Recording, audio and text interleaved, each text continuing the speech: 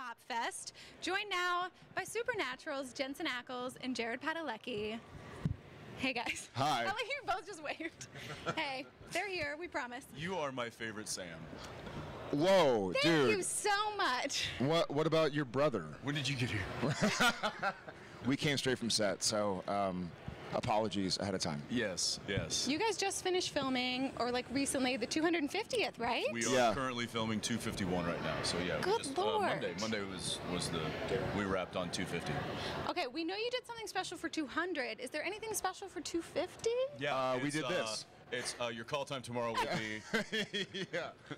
I think someone in passing was like, hey, I think this is 250. We're like, no, because, okay, we did season 1, we were still in 22s, and the strike in season 3, and yet, yeah, it is. All right, when's our call time? They're like, all right, you're needed on set.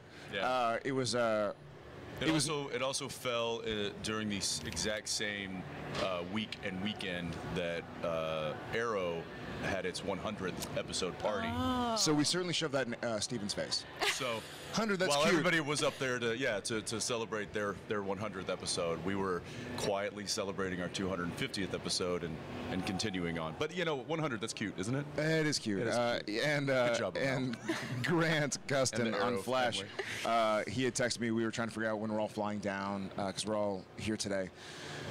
And I was like, buddy, I just literally tonight I wrapped episode 250, so I'm gonna have a drink and go to sleep. He's like, congrats, dude. I was like, thanks, man.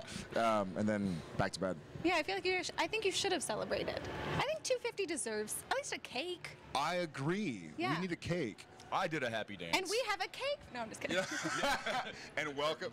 You know what I think is really neat is that when we did 100, it was a huge celebration. Everybody came up and we rented out a bar or whatever the space was, and it was a big party. But I think what's great about our 250 experience is that it felt a lot like Supernatural itself. It was like, all right, on to the next thing. Like there's a wonderful feeling, and I don't think Jensen and I do this show for accolades or for recognition. He does. But it felt there's something that felt really nice about going like, okay, we're doing 250. What's next? Yeah, like, it felt business very as much usual kind yeah, of a it's almost thing, like life imitates art, where it's like, all right, great, cool. Is that really 250? Awesome. What's next? And just plowing through. I think we both kind of prided ourselves in just keeping our heads down and working hard and seeing what that gets us. Yeah. As opposed to looking around and hoping that we're getting praised for something that we've done. I do think that. I think that he and I both, and the whole cast and the whole crew, for that matter, we've always just kind of had this, keep your head down, work hard, and keep moving. Yeah. Yeah. That's why you're going to live forever. In the supernatural realm, I guess we might live forever. Yeah, I mean, technically, there are like DVDs. There's also...